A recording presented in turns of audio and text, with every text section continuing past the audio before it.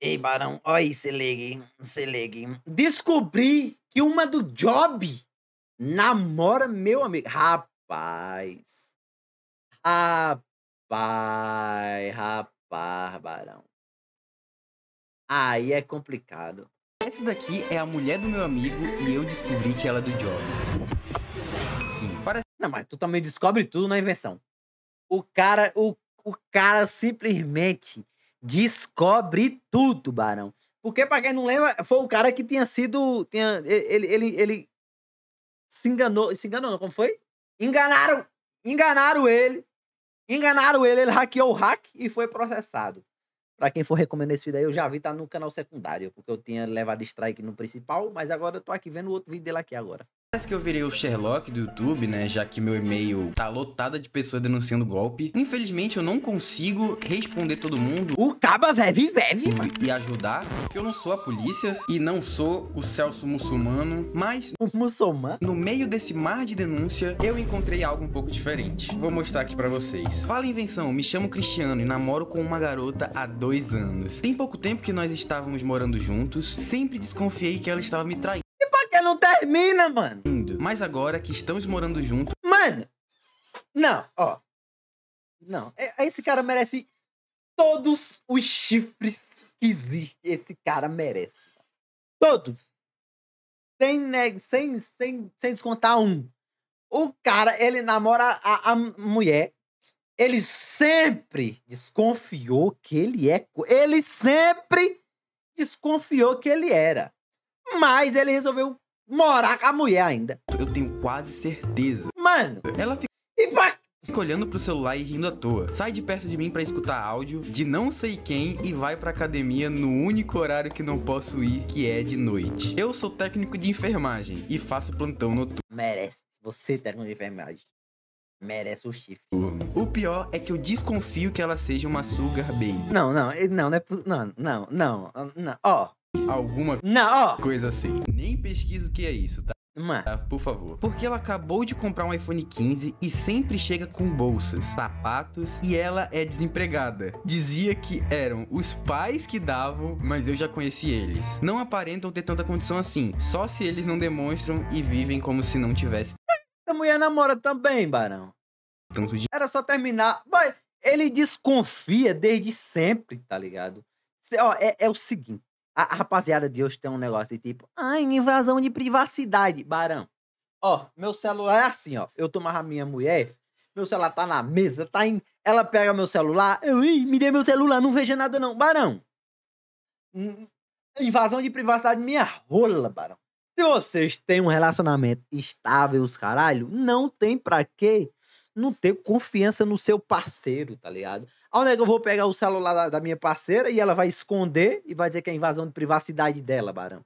Sendo que agora somos uma carne só, somos um ente, somos apenas um, somos únicos. Nós nos completamos, somos uma pessoa só. Então a sua privacidade é a minha privacidade, óbvio, tá ligado? dinheiro. Queria propor a ideia de fazer um vídeo... Não tem pra que tá escondendo nada, Barão. Porque não tem pra que tá escondendo nada, pelo menos é minha opinião. Eu vou... Você discorda? Não ligo. investigar a traição, aproveito pra gravar tudo e você faz um vídeo. Acho que é uma boa ideia, legal de conteúdos. RS. Se concordar, me chama e eu te passo as informações. Meu Deus. Ele mandou o número dele. É isso mesmo. O cara, ele quis se expor desse jeito. Vamos descobrir se meu seguidor é corno. Meu Deus, pra onde esses vídeos tá indo, cara? Ele me mandou algumas informações. Uma delas foi o Instagram da namorada, que é o mais importante. Rapaz. E o mais óbvio a se fazer é um teste de fidelidade primeiro. Bom. Tô me sentindo João Kleber. Bom. E com apenas a minha lábia, eu tentei abalar o coração dela. Mas o invenção é bom conversando com mulher? Ele tem que saber isso aí também, né? Eu mandei: ei, tudo bem? Vi suas fotos aqui e meu Deus, como você é linda. Ela falou: oi, tudo bem sim, obrigado pelo elogio, mas eu tenho um namorado. Aí eu falei: olha aí, já foi sincera já. É claro que tem. É só o seguidor. Difícil uma mulher tão linda ser solteira. Eu só queria fazer uma nova amiga. Bom. Tá bom então. Vi que você é famosinho, hein? O que você faz? Ele chamou com a conta principal. O cara é bom, viu? Aí eu falei: eu tenho um canal no YouTube. E ela falou: que legal, vou me inscrever lá então. Você é muito gentil. Se eu terminar, te mando mensagem. Já acabou. Não, aqui já acabou. Aqui já pode terminar. Aqui já tá liberado terminar, Barão. Aqui já foi, já. Que brincadeira. Ele é um cara de muita Mano, ó, a pessoa não trai, mas se a pessoa fala, se eu não namorasse, eu ficaria com você, é uma traição. Já... sorte, mas não tem problema sair pra tomar um café, né? Só como amigos. Aí ela falou, eu acho que ele não ia gostar muito, mas quem sabe futuramente. Entendo. Se você mudar de ideia, só me chamar. Cala a boca, Emojizinho. Eu acho que eu tô precisando de um coach de sedução aí, né? Ela até bambeou um pouquinho, mas no final negou uma invenção, né? Não sabe que tá perdendo, moça. E como eu vi que não iria conseguir Negou entre aspas, né? nada assim, então eu tive que criar um fake de Eita. mulher. Peguei mulher gringa mesmo e segui ela. Ela me seguiu de volta e eu mandei mensagem perguntando se ela treinava na mesma academia que eu. O namorado me passou a informação, tá? Em pouco tempo eu fui ficando sem assunto. A ideia era criar uma amizade e pegar confiança. Mas quem melhor pra É dentro do inversão fake. conquistar ela do que o seu próprio namorado. Então, eu passei a conta pra ele e pedi pra ele ficar desenvolvendo com ela durante 2 dias. Ali, ficar conversando com ela e tudo mais. E foi o que ele fez. Eles conversaram muito. Eu nem li tudo porque tava um pouco constrangedor aí. E ela até adicionou o fake no Close Friends. Eita! Que é os melhores amigos Rapaz, será que é ali que ela divulga as coisas dela? do Instagram. Mas será que ninguém ia contar pra ele, mano? E ela Ei, mano, tua mina vende coisa aí, ó. só postou essa foto no story, Brinquei de novo, é uma bicicleta. que é aparentemente essa bicicleta nova que ela comprou aí, né? Por enquanto, foi só esse story. 2 dias já tá assim, Barão, 2 dias E ele tentou dar em dá pra dar. cima dela, mas ela disse que só gostava de homem, né? E finalmente ele perguntou pra ela se ela já tinha traído alguma vez na vida. E ela disse que o ex-namorado sim, mas o atual Jamais faria isso. nunca. Tá. Que é isso, bot? E O bot do YouTube tá como? Agora manda no YouTube e na Twitch. Olha aí agora. pra que Agora virou bagunça. isso serviu? Nada. Ela não admitiu? Eu achava isso. Mas assiste até o final que você vai ver o caos que essa conversa vai causar. Não, obviamente ela não trairia ele, né? Foi o que ela disse. Eu confio no que ela disse. Enquanto eu tava Ela falou, tá falado. planejando meu próximo passo, o cara me mandou mensagem pedindo pra cancelar tudo. E eu perguntei por quê. E ela me disse que até postou a conversa minha nos stories me zoando e se declarando pra ele, pro namorado. Então ele ficou todo bobo aí, iludido e tudo Ela ainda me ama. mais. Rapaz. Mas não passou nem um dia e ele me disse que viu uma notificação no celular dela Do personal! Aí, ó. Vai nessa aí, pô. Vai nessa aí, Barão. às 2 horas Rapaz. da manhã. Ela dormiu com o celular na mão. Então ele só viu o celular acendendo, né, a notificação chegando, com a tela bloqueada e voltou a dormir. E era do personal, justo quem ele mais desconfiava. Ixi. Então ele me passou o Instagram do personal e foi fácil responder a dúvida se ela demora muito tempo na academia. Ele me disse que saía pra trabalhar às 9 horas da noite e deixava ela na academia. Por algum motivo, mesmo tendo horários livres, Academia não fecha 10? né, ela só gostava de treinar quando ele estava trabalhando. Esquisito, né, Barão? E ela não fala, lembrando que ela faz nada, hein? Lembrando que ela vive em casa. Daí, né? E tudo que eu fiz foi olhar os stories do Ó, tá pago, nice. personal pra É, na pessoa que treina na academia e não bota no story que tá pago, nem treina, tá? Nem treina. ver se eu encontrava alguma coisa. Às 11 horas, ele postou uma foto com ela. Último dia, tá pago. Então, 2 horas de treino. Até dá pra fazer um cardio bom com o professor. Mas é um tempo de treino ok. Só por isso não Mas é 2 horas, é isso mesmo. O meu treino é 1 hora, eu faço mais 1 hora de esteira. Totalizando 2 horas. significa nada. E na hora eu pensei, não tem vídeo. Se tem certeza que é o cara mesmo, é só espionar ele na academia e ver o que eles estão fazendo. Então ele me mandou uma foto de moletom e boné. Só que dessa vez Caralho, o cara foi de fiscal. Esse cara... Não, ó. ele não Rapaz. contou pra ela que estava de folga. Então ele deixou ela na academia e fingiu que foi trabalhar. Ele estacionou o carro na rua de trás e foi fazer exatamente o que eu tinha falado pra ele. Não fui eu que incentivei a ideia. O cara é bom, O cara é bom. Ele foi... Deu um de espião com a esposa dele, a mulher dele. A esposa, né? Bora junto, foda-se. Tá? Na hora que eu sugeri, ele já estava preparado pra isso. O cara é bom, diferenciado. Eu mandei várias mensagens Ô, mano, ei, mano, ei. Ô, tá aí, mano, ei, mano. pra ele. Fez alguma coisa não, né? Aí pariu. E ele me respondeu. Ela tava preocupado. Eu só no dia seguinte. Ele me deixou muito apreensivo, porque na minha cabeça eu achava que ele tinha descoberto algo. Ela ficou preocupada, ele ficou preocupado. Pego no flagra, alguma coisa. Ah, mano. E ter feito alguma besteira, alguma coisa, enfim. Mas ainda bem, de manhã, ele me manda uma mensagem dizendo que eles só ficaram conversando de um jeito mais íntimo, como se fossem melhores amigos. Mas é isso, sem trocar carícias, sem nada. São bem discretos, na verdade. E depois que o treino acabou, ela chamou um Uber e foi pra casa. Então não aconteceu nada, ele até me mandou uns vídeos dirigindo, sem rumo durante a madrugada, já que ele não podia voltar pra...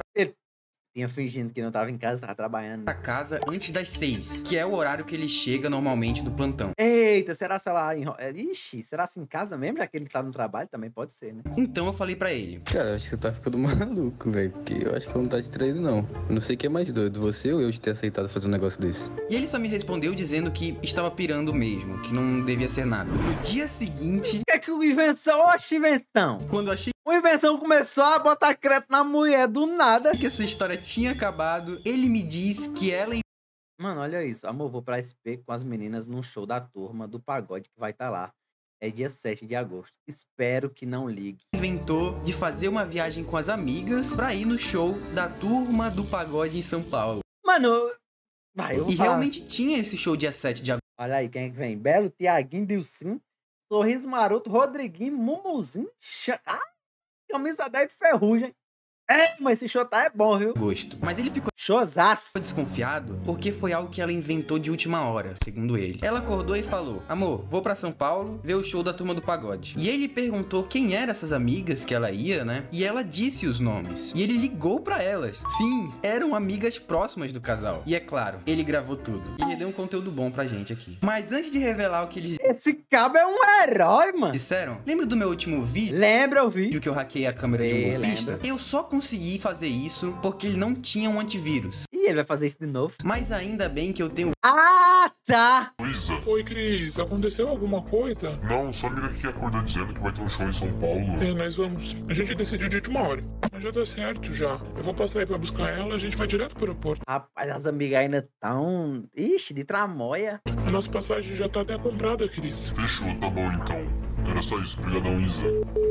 Ei, Cris. Fala, Ana, como é que você tá? Tô bem, e você? Ah, tô bem também. Tá preparada pro show? Ah, então vocês vão mesmo, né? Era só isso que eu precisava saber. Sim, claro que vamos. Pode deixar que a gente cuida dela pra você, tá? E pede pra ela me ligar, por favor. Eu quero falar com ela. Beleza, vou falar com ela. Tchau, Aninha. Tchau, até mais. Ele poderia perguntar mais coisas, tá ligado? Pra cada um. Ei, vocês vão sair da onde? Você... Porque, tipo, normalmente você pega na mentira, nos detalhes. É nos detalhes que mora a mentira. Normalmente a pessoa nunca combina tudo, tá ligado? Nunca combina tudo. Então dava pra ele fazer umas perguntas específicas que a outra não ia saber, pô.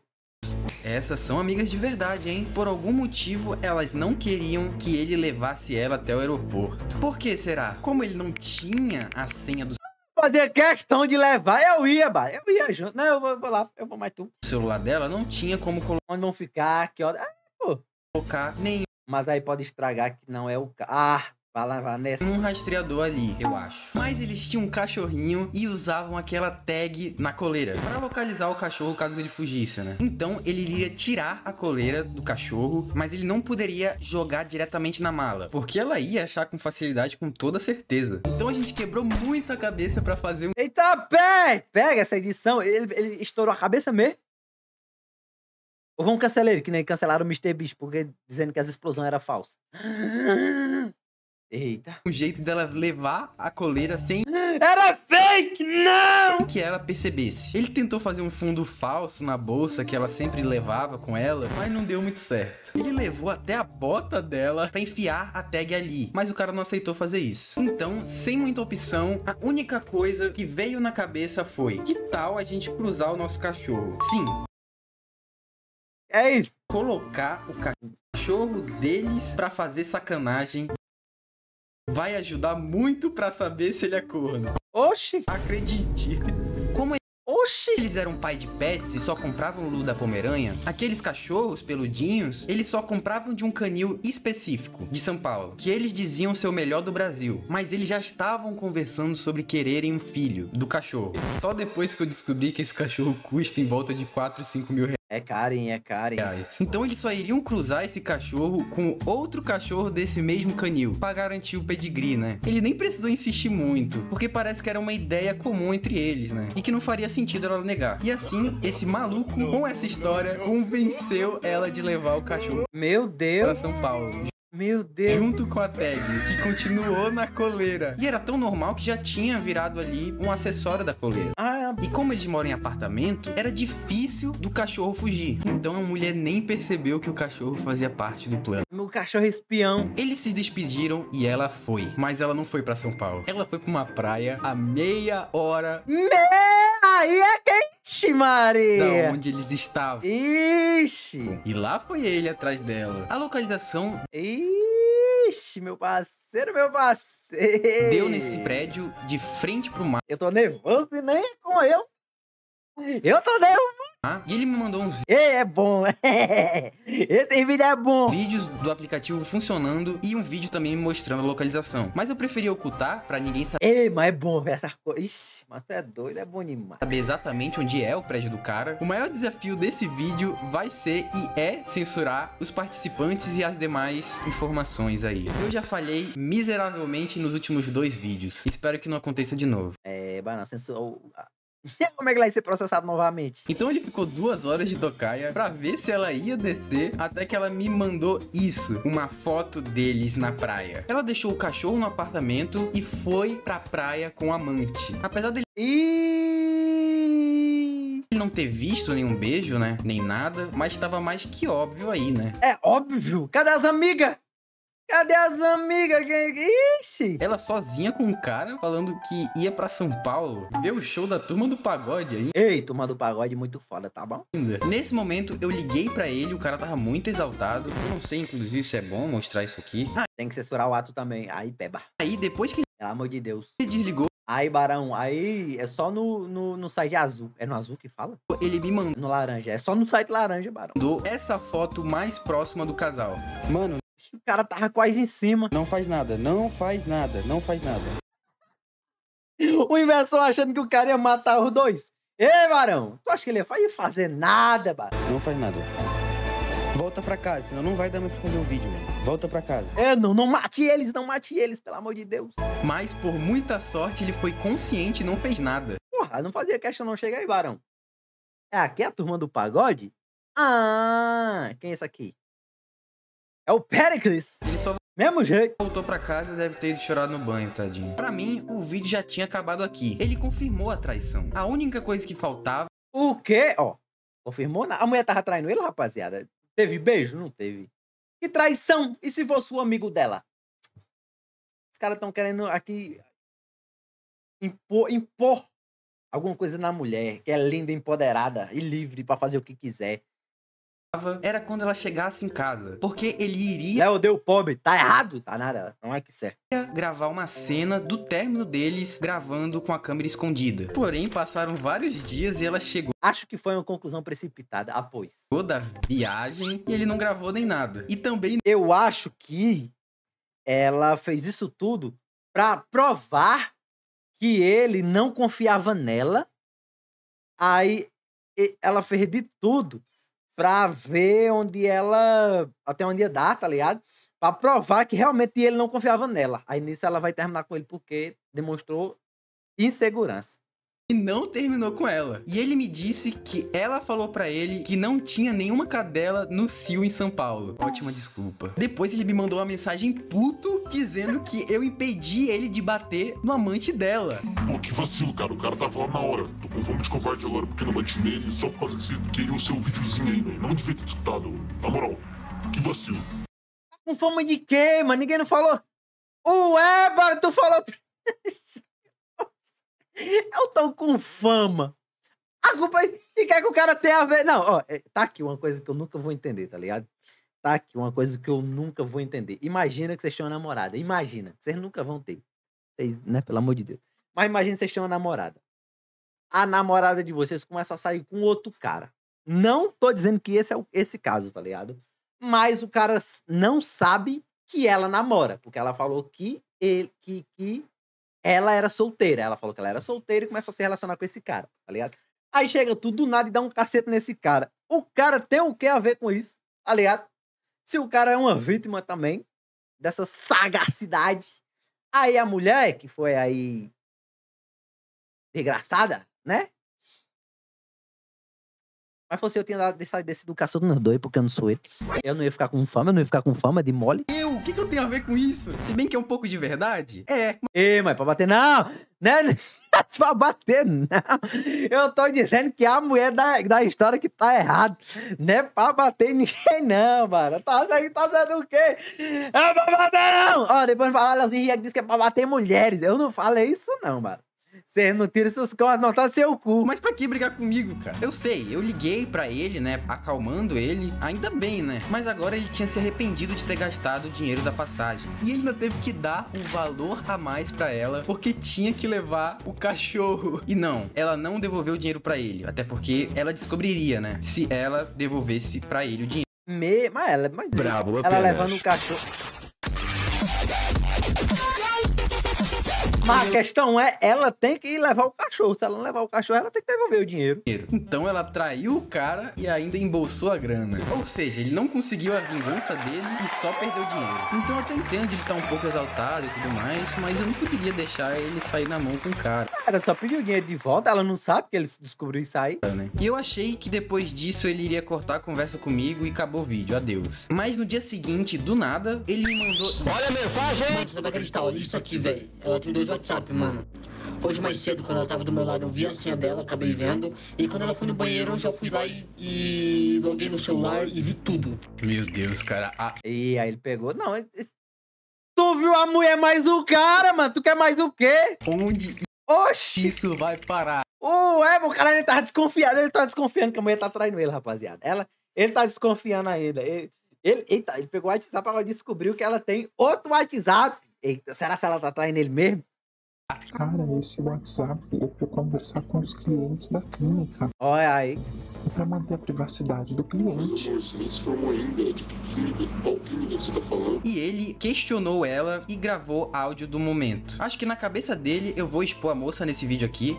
Ah, óbvio, ele tá com raiva. Assim, ele conseguiria alguma vingança. Ele tá com raiva, né, Barão? Complicado, Barão. Mas é claro que eu não vou fazer isso. Tudo que eu podia fazer pra ele é falar pra ele ficar calmo e não agir por impulso. A real é que eu tava com muito medo dele aparecer no dado. Não, esse cara tem a paciência demais, Barão. Eu já tinha tacado fogo na roupa da... Tinha não. Eu só tinha... Ei! Sai de minha casa. Atena e provavelmente Devolva meu cu. Aí pronto. eu ia acabar junto. Só depois eu parei pra pensar nisso aí. Devolva minha virgindade. Apesar dele Devolva imediatamente. parecer Você acha que eu ia deixar com ela minha virgindade? Eu pedia de volta. meio doidinho, Me devolva meus sexos! Você não merece! parecia ser um cara calmo. E eu até tentei manter ele assim durante bastante tempo. Às vezes ele ficava nervoso, mas também ó a situação que ele tava passando. Tá, agora o que a gente pode fazer? Ela não quer mostrar o WhatsApp bloqueado. Olha isso! Termina o namoro, doidinho! Com esse argumento, Termina, Barão! Não, olha. Isso aqui é invenção do invenção, pô, né? Não é possível, não, o cara ter essa paciência todinha, não, mano. É invenção do invenção pra vídeo. Eu não acredito nisso aqui, não, Barão. O cara... Ô, homem! que é privacidade dos clientes. O cara... Que é uma desculpa muito O que é que esse cara ainda quer? boa, na verdade. Então, sem direção, ele voltou a espiar ela na Ah! Será se ela tá me traindo? Será? Será, mano? academia. Não tive nada a ver com isso, tá? Ele insistia que ela tava traindo ele com o personal. Eu não achava. E dessa vez ele não tava de folga. O cara simplesmente simulou uma conjuntivite, jogando sabão no olho e pegou um atestado de hospital. O cara é bom. Olha aí, olha aí. Fica aí, o cara ainda meteu um tutorial pra nós aqui, ó. Como conseguir um atestado. Fica aí, rapaziada. Ainda deu dicas. Esse cara é bom. Esse cara é bom, ainda deu dicas. Eu não dei essa O cara tá empenhado. Rapaz, pega, anota aí, rapaziada. Pega aí. ideia, tá? Vou fazer assim já. E conjuntivite você ganha praticamente uma semana, provavelmente, né? Eu juro, o cara é simplesmente dodói. Esse cara é gênio. E mais uma vez, ele ficou na academia espionando ela e o personal. No final do treino, ele me manda uma mensagem dizendo que foi tudo igual, pelo jeito. Não conversaram nada demais e não trocaram muito afeto. Só treinaram e ela foi embora de Uber. Será que ela tá me traindo, rapaziada? Tá aí, fica aí. Eu ainda não sei dizer. Você já sabe dizer já? Eu. Porque até agora não teve nenhum vídeo de beijo, de afeto, né? Então, Nesse momento, ela só não quer que ele veja as conversas dela. Mas óbvio, ela tem o direito à privacidade dela, né? Óbvio. acendeu uma lâmpada na minha mente. A gente tá focando muito no personal, né? Acho que é pelo meme, né, de que personal pega as alunas. Mas qual é desse Uber aí, cara? Qual era o carro? Como você sabe que é Uber? Foi aí que eu comecei Então. a me perguntar sobre esse Uber. E você não vai acreditar Era o mesmo Uber de sempre. o que ele fez depois que eu disse isso. Mas sabe o que é inacreditável também? Eu entrando em call com você toda semana. Toda vez, invenção! Perguntei isso Eu pra quero ele. invenção, por favor, vem cá comigo. O cara demorou muito pra responder, o que me deixou muito ansioso. Eu não tava conseguindo dormir, então ele me manda essa mensagem. Cara, o carro era o mesmo Uno Prata. Agora que eu percebi. Cara, o carro era o mesmo Uno Prata. Ele me disse que foi falar com o personal e contou tudo o que tava acontecendo. Oxi, o personal aí, ó. Fala do personal, Barão. Fale do homem. Fale do homem, Barão. O cara explora tudinho, Barão. O personal falou, oxi, tu é o namorado dela, Barão? Oxi, apoio meu compadre. Você não sabe de nada. Até que ele virou amigo do personal. Olha aí. E ela disse É o Prota. que falava que o marido dela que chegou pra buscar. Ou seja, O marido. não tinha Uber nenhum. Rapaz. Ele pensou, um carro buscando a minha mulher só pode ser Uber. Foi um negócio que tava na nossa... Mas o cara nunca pensou nisso. O cara viu o Uber 3 vezes, não pensou que era o mesmo carro, não estranhou. Cara, até porque... O cara é o cara mais inocente do mundo. Mas até ela ainda tá achando que... Será se ela tá sendo... que ela tá traindo ele? A gente ainda não sabe. Lembra que, Fica aí, né? da última Rapaziada, no final desse vídeo aqui a gente vai descobrir que ele tá traindo ela. Só pode. Não tem condições. vez que ele foi espionar ela na academia, ele ficou de madrugada rodando de carro por aí pra não ter que voltar pra casa e mentir pra ela. Ela não foi pra casa. Enquanto você trabalha, meu amigo, ela tá sabugando em um Fiat Uno Prata. Ela está mamando. Ele achou que ele tinha a foto da placa do carro, mas não. O carro tava de lado na foto que ele tirou da última vez. Então ele teve que ir no dia seguinte e tirar a foto de novo. Meu Deus. Ela Olha, ganhou uma semana de folga mesmo. traiu o coitado todos os dias da semana. Não quero... Provas. E prova e invenção? Não tem provas? Ixi, cadê provas? Acaba não tem nem provas, mãe. Tá dizendo, ixi, invenção, olha. Não sei por quanto tempo ela fazia isso, Amigo dela, Barão, dando carona pra ela ir pra casa. mas eles tinham 2 anos de namoro. E aconteceu o que eu não queria. Ele me mandou mensagem dizendo que ou eu localizava a placa pra ele... Mentira.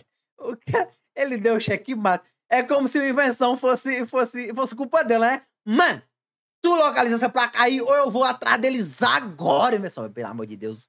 Eu tenho que impedir esse assassinato. Ir atrás depois, como se eu fosse um super hacker, ou ele ia atrás agora. E ele tava seguindo os dois de carro. E ele ia pegar os dois no flagra. Ia fazer mais um monte de coisa que não cabe eu colocar aqui.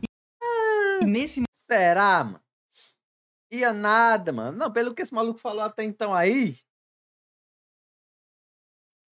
momento só tem zoada, mano. eu liguei pra ele. Na hora ele tava tão apreensivo Ele ia beijar na boca do amante. que eu nem pensei em gravar a chamada. Mas basicamente eu consegui, depois de muito esforço, convencer ele de não fazer besteira e voltar pra casa. Mas ele me mandou um áudio depois. Eu vou colocar só o começo porque é um pouco pesado. Mas sabe o que é pesado também? Meu peru.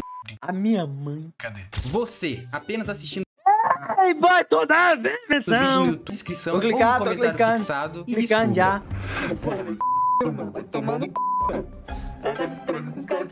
Cara, eu meti um Uno, velho. Um Uno, pá. Ele ficou indignado agora por causa do carro. Se fosse pelo menos um S10. Se fosse pelo menos um S10, cara. Mas era um cara de Uno. Pelo amor de Deus, um cara de Uno não. Fosse de um S10 era bom, mas o de Uno é foda. Parça, mano. Que ódio, mano. Vai tomar no c... verdade. Eu quero que essa menina vá pra p... que pariu. E quando ele chegou em O casa, quê? ele me ligou de vídeo e a gente conversou um pouco. Ele me chamou pra jogar um FIFA, né? E eu aceitei. Tá bom, apoio tá bom, apoio. Apoio tá bom. Tem nada a ver com o assunto, mas tá bom, já vou pegar um fifinha. Ei, né, pra ver se melhorava Desestressar, né? o humor dele. Claro, um fifinha também, né? Que bom que você aprendeu a lição aí, né? Ele aprendeu o quê? Qual? Qual invenção? Ué? Qual a lição que a gente tirou disso aí, Barão? Qual? Oxi!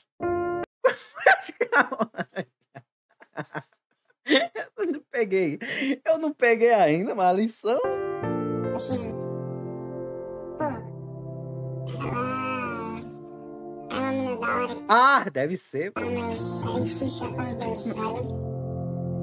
Ainda bem que nem eu, mas tá dando risada. Eu tenho que me mutar, Barão. Não podia sair. 2, ei! O cara namorava a menina 2 anos. Ele sempre desconfia. Sempre!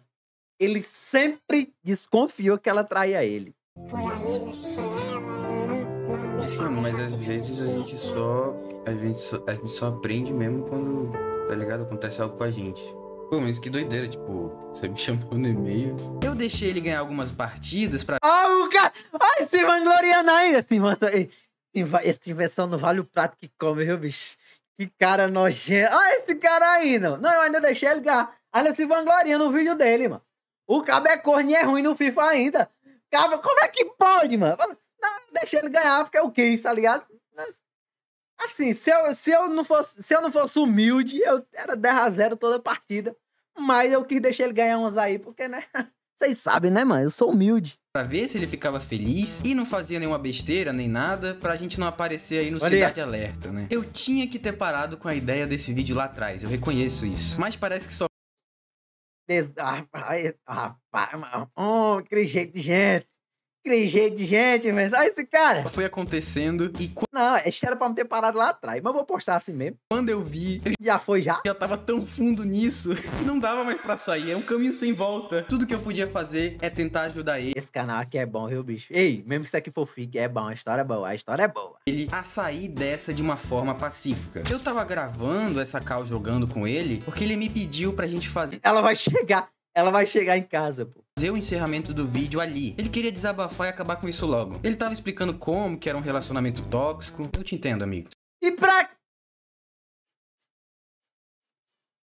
Era esse maluco aí que bateu nos dois? No amante? Sei como é. E finalmente ele estava mais tranquilo e consciente das atitudes que ele ia tomar. Mas quando a gente já tava desligando a call, lembra que a namorada dele adicionou aquela conta daquele perfil fake nos melhores amigos? Ela simplesmente soltou Ah, ela vai divulgar. um story em um quarto com uma iluminação vermelha.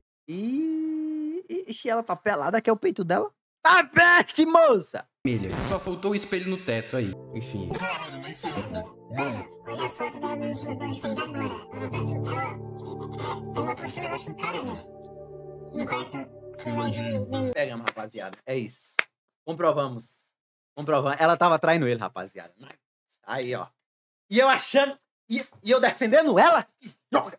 Que droga, eu estava errado. Não, pelo amor de Deus, eu confiei nela com todas as minhas forças. Droga! Como é que pode? Como é que pode?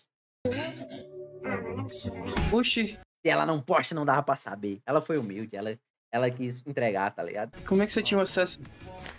Se fosse só eu Ah!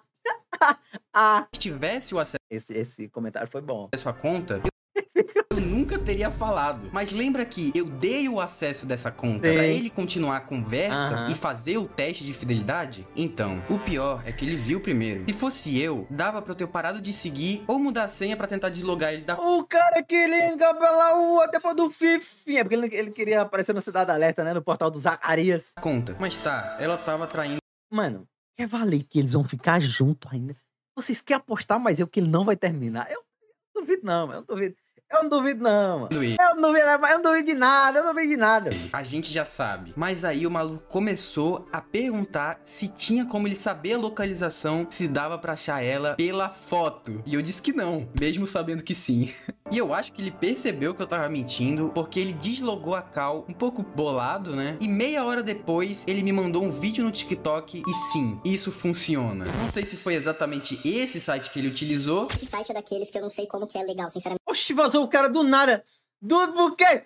Porque tu mostrou tua cara. Não, aí ele censura a voz dele. Nice. Aí sim. Nice. Aí não vai ter que censurar a voz. Ainda bem que eu não sei como é a voz dele, Barão. Ai. Ainda bem que eu não sei como é a voz desse cara. Realmente, isso daqui devia ser legal. São sites poderosos que você precisa conhecer, parte 3. Ah, tá. Não, calma. Tá. Não é ele, não é ele. Não é ele, não é ele, não é ele. Não é ele. Mas... Nesse site aqui, você pode pegar qualquer foto, jogar ela aqui, e ele vai te dizer exatamente onde foi tirada. Não vai usar isso Mas por que ele censurou a voz? Mudou, eu sei, eu tava mexendo aqui. pra fazer merda, já me segue aí. Mas pouco tempo depois, ele me mandou o Por quê? Tá bom, tá bom, tá bom. É o mi... Ah, mano. local, era realmente um motel. E ele O quê? Não é possível. foi atrás Não é possível. sem falar comigo. Eu tentei ligar pra impedir, mas ele recusou todas É, rapaziada, a continuação, a parte 2 é no portal do Zacarias. as minhas chamadas. E só pela manhã, ele me mandou esse vídeo Bonito, né? Não, bonito, velho. Olha o que você tá fazendo aí comigo. Pô, a gente tá aqui, se conhece um tempão. Você faz um barulho desse comigo. Pô, velho. e uma mensagem dizendo: tá aí sua merda de conteúdo. Oxe, lá vai! Mano, o cara ficou pistola com quem? Eu não entendi. Eu não entendi nada desse cara, mano. Mano, na moral, esse cara merece o chifre tudinho, mano. Na moral. Lá vai! Esse maluco, ele merece. Esse cara, ele merece, mano. Porque não é possível não, pô. Ele falou: ei, Barão, olha, a minha namorada, eu tenho quase certeza que ela tá me traindo. Vamos fazer um conteúdo? Vamos. Vamos. Aí ele foi dando as provas tudinho, no final ele tá com raiva por causa do conteúdo. Depois ele me contou que ela realmente fazia job. Pra você que não sabe o que é job, Mas fiquem tranquilos. O cara fez... Mano, ele chegou e falou: ei, Barão, vamos gravar um conteúdo aí? A minha namorada tá me traindo, pô. Eu tenho certeza disso aí. Vamos fazer um conteúdo? Vamos. E ele ficou com raiva por causa do conteúdo que o outro tava fazendo, que ele chamou. Que não aconteceu nada. Ele disse que só foi embora, direto pra casa dos pais e terminou É porque tava com raiva também, né, pô? É tipo assim... A gente tá fazendo piada aqui, mas O cara tava com raiva. A mulher que ele tá 2 anos junto. com ela. Quer dizer, mais ou menos. Porque eu percebi que ele tinha apagado todas as fotos com ela e tirado o arroba da bio. Mas passou Não é isso. Mas onde é que minha mulher tá fazendo um negócio desse aí? Eu vou inventar de fazer um conteúdo aqui. Não, pô. Só vai lá e fala: mano, ó. Se for pra viver assim, eu não quero não. Vamos acabar aqui e pronto. Já era, pô. Uma mulher decente já foi. Já foi. Tipo, não ia ter essa enrolação todinha. Eu só ia chegar e falar: Barão, ó. Não vai dar não, viu? Vá pra sua casa. Pega seus panos de cu e sai daqui de casa. E eu vou seguir minha vida. Vou estar vivendo infeliz por causa de uma mulher que não sei se tá me traindo ou não, mas que falta confiança. Então, pelo amor de Deus, pega seus panos de bunda e raça embora. uma semana e tava lá o arroba de novo. E com uma aliança ainda. E todas as fotos foram desarquivadas. Ele nem tinha apagado de verdade. Sim, é isso mesmo, ele voltou com ela. E ele ainda tem a cara de pau de mandar um áudio desse. Mano, perdão aí pelo transtorno aí que Aí, ó. deu. Não! Realmente a gente fez piada os caralho. Mas não dá pra ver, o cara tava pistola, pô. Pior que faz sentido pra caralho, tá ligado? Mas a gente acabou voltando. Esse cara merece mais chifre ainda. Eu não falei! Esse cara merece, ele merece, mano. Esse cara merece. Tomara que tome mais. Tome mais chifre, Barão. É pouco. Eu amo muito ela, velho. Ah, bom, tá bom. Esse cara aqui quer bater no amante? É esse cara que quer bater no amante? Ah, vai. E é isso, mano. Ah, beleza. Se quiser postar o vídeo, pode Ah, postar, mas censura tudo, voz, rosto, endereço, tudo aí que a gente acabou mandando isso só pra não vazar mesmo. E, cara, eu amo demais ela, a gente vai continuar junto. Ela tá esperando um filho também. não é possível, não. O personal é o único que foi honesto. Isso não é possível. É dele. E vamos fazer o exame de sangue lá pra ver se o filho é meu mesmo.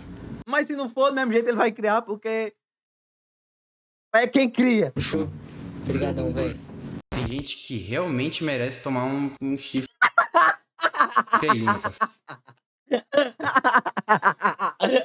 Que final bom da desgraça. Reflexões de hoje. Ah, mano. Ainda bem que ele aprendeu a lição, né, Inversão? Ainda bem que ele aprendeu a lição dele, tu falou lá atrás, né? Não criem, não desenvolvam apego emocional com ninguém. Você é autossuficiente. Mas e aí? Acha que eu mereço um like? Por favor, Já deixei, já, Inversão. dá like aí. Deu só um pouquinho de trabalho pra fazer esse vídeo. Até a próxima.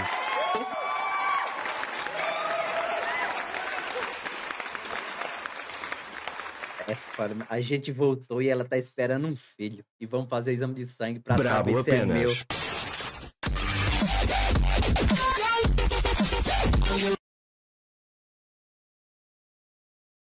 Pelo amor de Deus, mano. Pelo amor de Deus.